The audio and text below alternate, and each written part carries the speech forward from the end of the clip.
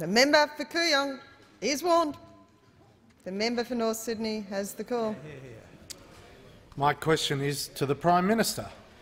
Given that the Australian people never had an opportunity to vote on the introduction of the carbon tax, will he commit to scrapping the carbon tax, including the planned 5% increase of the carbon tax on Monday, which he voted to reaffirm only yesterday?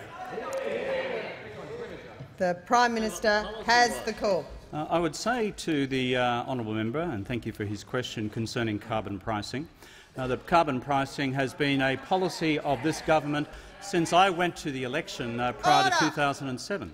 It was also, I seem to remember, the policy of those opposite. I might have had a little sort of memory lapse there, but I seem to remember Mr Howard and various other ministers, including the member for Wentworth, standing up to defend the importance of carbon pricing through an emissions trading scheme. The honourable members opposite will know I've long been committed to a carbon price, and I would say, well, the Leader of the Opposition refers to his twice on two occasions, he on behalf of the opposition voting against an emissions trading scheme in this House, despite the fact that they went to the previous election with exactly such a policy.